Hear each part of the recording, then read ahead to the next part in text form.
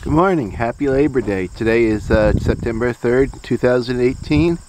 It's Labor Day. It's the unofficial end of summer. If you actually look out at the landscape here, you can see where some of the trees are just starting to show a little bit of color, a little bit of reds in some of the maples. And the goldenrod looks like it's at its end too. Don't think they've had a frost up here yet, but it's gotten probably pretty chilly some nights if you're up in the mountains. Beautiful view from this campsite for sure. I don't think very few campsites are on a hill like this that are open, because this is the Perkins Clearing tree farm, so there's been logging here, so it's been cleared out. So yeah, it's a big campsite. It's nice though. I mean, it's probably cool in the winter and hot in the summer, but it's still a nice campsite. Made muffins up for breakfast.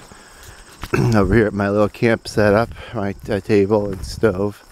Just letting things cool down, then I'm going to start taking things apart. Yeah, there's the camp stove with the muffins, the oven, the propane tank, the kayak. I gotta put the kayak back on the roof. The flag. And I got lots of flags up because I had room here to put flags. Figured might as well use them if you have the room. You can hear a logging truck coming in the background.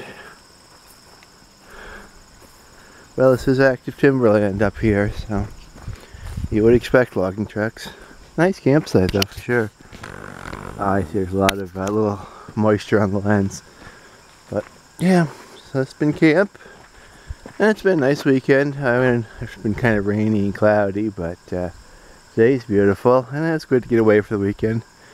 Would have liked to have gotten up to moose, but that wasn't going to happen. So, well, I'm going to start taking down camp, and I'll probably spend a little time in the hammock.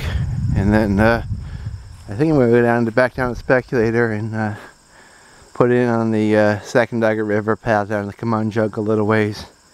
Then get back to Jessup, hop in at the speculator's town beach. There's no lifeguard today, but people are always swimming there even after lifeguards are gone for the summer. Well, it's not been the most beautiful weekend, but it's really a beautiful sunny morning today.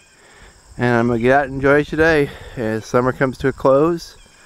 I'm going to be busy the next 2 months of work, but come November, I have my big November trip scheduled, and after that, I might even come back up here. I like this area a lot. Might be good for some end of season hunting, small game or whatever. So I'm gonna cut you off at this. Enjoy the beautiful day.